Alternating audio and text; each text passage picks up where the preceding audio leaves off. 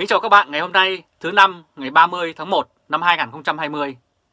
Kính mời các bạn xem bản tin thể chế độc tài và virus corona.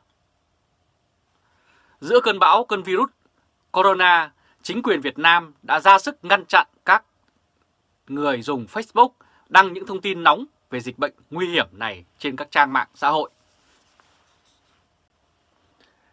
Đây là hình ảnh ông Phó Thủ tướng Vũ Đức Đam của Việt Nam đang thị sát một bệnh viện và chuẩn bị đối phó với virus corona nguy hiểm từ Trung Quốc. Ở một góc độ khác, giữa lo ngại về nguy cơ lây nhiễm virus corona mới lan truyền trên mạng xã hội, các Facebooker Việt Nam đã bị công an thẩm vấn, yêu cầu xóa bài cảnh báo về virus corona trên các trang Facebook của mình. Mục tiêu của chính quyền là chặn đứng những thông tin thất thiệt, tin giả gây hoang mang cho dư luận. Nhưng việc hệ thống truyền thông dòng chính thống bao gồm hơn 800 cơ quan báo đài của nhà nước đã đánh mất niềm tin của công chúng và cách sử dụng hệ thống an ninh để ngăn chặn thông tin liệu có hiệu quả hay không cho việc kiểm soát dịch bệnh. Đây là một câu hỏi đang được đặt ra đối với nhà nước Việt Nam. Phó Thủ tướng Chính phủ Việt Nam, ông Vũ Đức Đam, tại cuộc họp khẩn của Bộ Y tế về phòng chống dịch viêm phổi cấp do virus corona vào chiều ngày 26 tháng 1, tức là mùng 2 Tết, đã yêu cầu xử lý người tung tin thất thiệt về virus corona.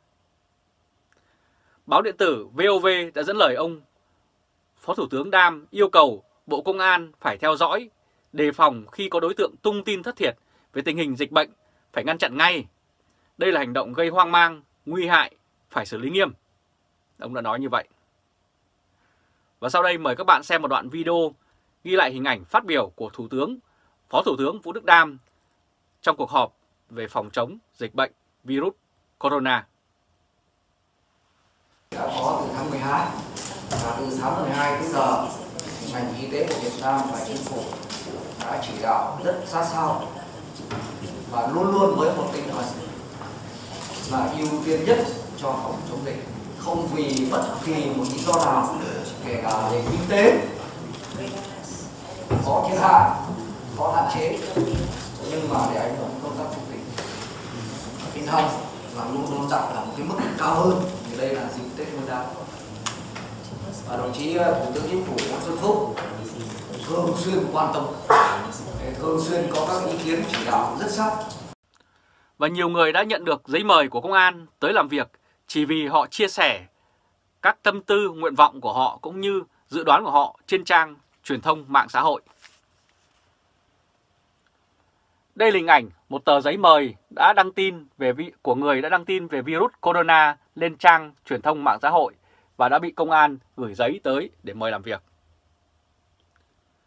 Trước đó, một số Facebooker ở tỉnh Khánh Hòa đã bị cơ quan công an mời lên làm việc sau khi họ đăng trên trang Facebook thông tin về việc nhiễm virus corona tại tỉnh này.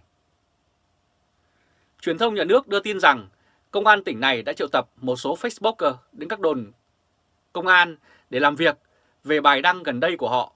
Trong đó có đưa tin như sau: có du khách người Trung Quốc và cả người Nha Trang nhiễm virus corona.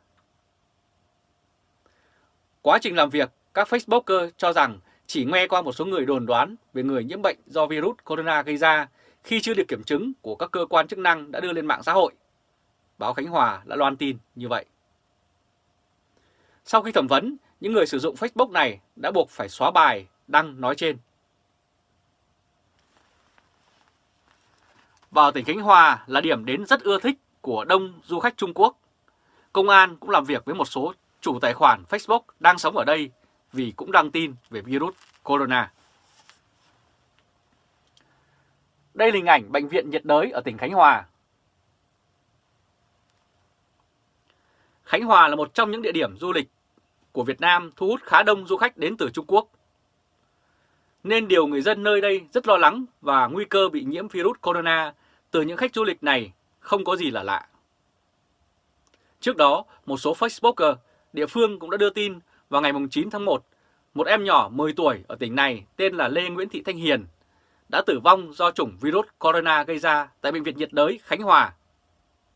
Các Facebooker cũng tải lên mạng giấy chứng tử cấp bởi chính quyền xã nơi gia đình em cư trú.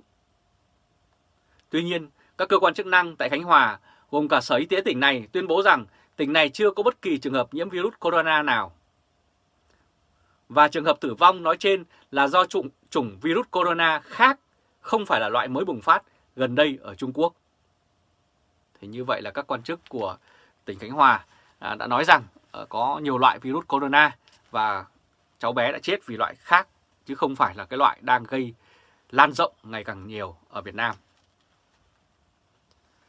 Và bản thân bà Giám đốc Sở Du lịch Đà Nẵng đã đưa công an đến gây áp lực, bắt buộc các doanh nghiệp chủ khách sạn phải tiếp tục mở cửa đón khách Trung Quốc. Và điều này đã gây ra làn sóng phẫn nộ của người dân trong và ngoài nước về việc chính quyền can thiệp vào công việc kinh doanh của các doanh nghiệp. Đây là thông báo không nhận khách Trung Quốc của một khách sạn ở Đà Nẵng. Tương tự Khánh Hòa, Đà Nẵng cũng là địa phương có rất đông du khách Trung Quốc đến du lịch. Chiều ngày 27 tháng 1, bà Ngô Thị Kim Yến, Giám đốc Sở Y tế thành phố Đà Nẵng, cho báo chí Việt Nam biết rằng tính đến trưa cùng ngày, trên địa bàn có gần 12.000 người Trung Quốc đang đi du lịch và làm việc ở đây. Hiện Đà Nẵng ghi nhận 41 trường hợp có biểu hiện sốt, trong đó có 3 trường hợp đã phát hiện tại cửa khẩu. 38 người dân và du khách tự đến bệnh viện khám. Bởi có lượng khách du lịch Trung Quốc nhiều như vậy, nên tin đồn liên quan đến dịch bệnh tại Đà Nẵng đã xuất hiện trên trang Facebook khá nhiều. Tranh cãi nổ ra gần đây ở Đà Nẵng liên quan tới việc một chủ khách sạn ở thành phố này dán bảng ngưng phục vụ khách đến từ Trung Quốc. Và Việt Nam và Trung Quốc đều là những nước xếp hạng đội sổ về nhân quyền, dân chủ và tự do, nên có những cách hành xử tương tự như nhau khi đại dịch bùng phát làm chết người hàng loạt và họ tìm mọi cách để khống chế và che giấu những thông tin. Đây là món súp dơi kinh dị mà người dân ở Trung Quốc vẫn hay ăn. Cũng có thể từ các loại ẩm thực như vậy, loại virus corona đã được sinh ra, theo truyền thông đưa tin. Và sau đây, mời các bạn xem một đoạn video ngắn miêu tả hình ảnh của người dân Trung Quốc đã ăn dơi ra sao.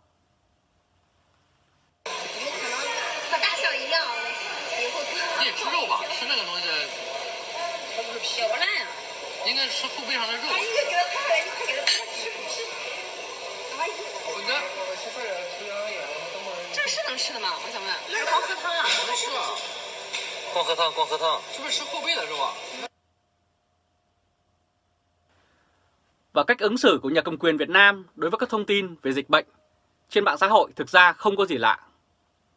Tại Trung Quốc, theo tờ New York Times, giữa khi dịch bệnh virus corona đang lây lan, các quan chức Vũ Hán đã mạnh miệng cho rằng bệnh đã được kiểm soát và có thể điều trị. Cảnh sát Trung Quốc cũng đã thẩm vấn 8 người đăng trên phương tiện truyền thông xã hội về virus này vì cho rằng họ đã làm lan truyền tin đồn trên mạng. 2 ngày trước khi công bố chính thức về mức độ nghiêm trọng của loại dịch đang diễn ra tại Trung Quốc, Vũ Hán cũng tổ chức một bữa tiệc với sự tham dự của hơn 40.000 gia đình để đăng ký kỷ lục thế giới. Vương Quảng Phát, trưởng khoa hô hấp và hồi sức cấp cứu Bệnh viện Đại học Bắc Kinh 1, khi ấy cũng hậu thuẫn bằng lời khẳng định trên đài truyền hình Trung ương Trung Quốc vào ngày 10 tháng 1 rằng tình trạng của các bệnh nhân ở Vũ Hán và tình trạng dịch bệnh đang lan rộng là có thể kiểm soát được. Nhưng nay thì các bạn đã biết thực tế hoàn toàn khác các quan chức của Đảng Cộng sản Trung Quốc đã đưa ra. Và giấu giếm thông tin là một căn bệnh cố hữu của các chính quyền theo chủ nghĩa Cộng sản. Điều đó đã đem đến tai họa và chết chóc cho người dân ở những nước độc tài này. Đây là hình ảnh một bệnh viện ở Vũ Hán, Trung Quốc chật kín người bệnh vì nhiễm virus corona. Khi một nhóm các nhà báo Hồng Kông đến bệnh viện Vũ Hán, cảnh sát đã giữ họ trong vài giờ kiểm tra điện thoại và máy ảnh. Nhóm nhà báo này sau đó bị buộc phải xóa video theo tờ New York Times đã đăng. Những thông tin loạn xì ngầu khiến người ta dần đánh mất niềm tin vào truyền thông dòng chính thống khi nhà nước không chính thức đưa và xác nhận tình trạng nghiêm trọng. Còn nhớ, vào năm 2003, lúc dịch SARS bùng nổ, Tổ chức Y tế Thế giới WHO từng chỉ trích mạnh mẽ Trung Quốc cố che giấu mức độ nghiêm trọng của đại dịch. Khi đó, ở Trung Quốc, việc chính quyền địa phương tìm cách che đậy hay làm đẹp con số, không dám báo cáo con số thật. Tiếp đó là việc trì hoãn các biện pháp điều trị dự phòng đã khiến dịch lan rộng. Với việc dịch viêm phổi cấp tính như hiện nay, bài học đó xem ra đang được lặp lại.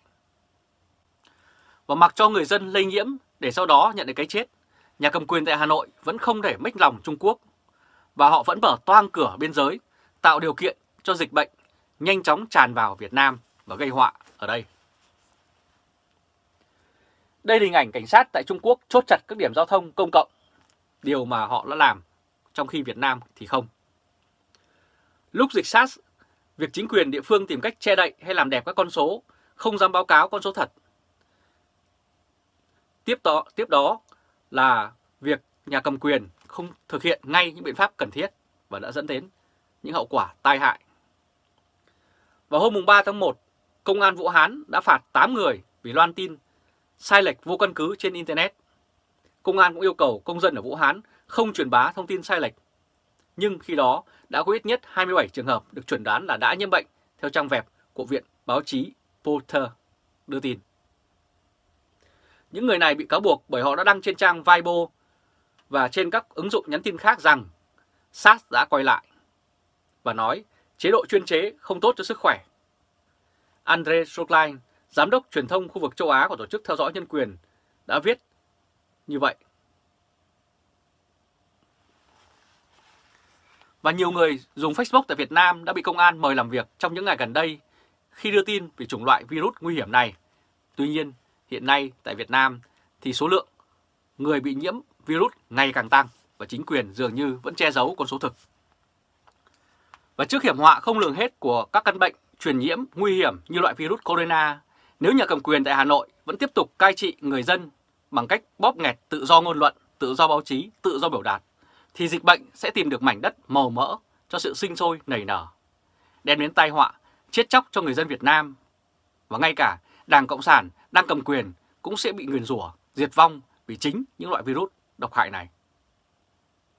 Rất cảm ơn các bạn đã chú ý theo dõi chương trình truyền hình trực tiếp của Trung Khoa, thoibao.de ngày hôm nay thứ 5 ngày 30 tháng 1 năm 2020. Các bạn hãy để lại bình luận, chia sẻ video này cho nhiều người biết cũng như bấm nút theo dõi YouTube và Facebook của Thời báo và chúng tôi sẽ tiếp tục cập nhật những thông tin mới nhất đến các bạn. Từ Berlin, Cộng hòa Liên bang Đức. Chào các bạn.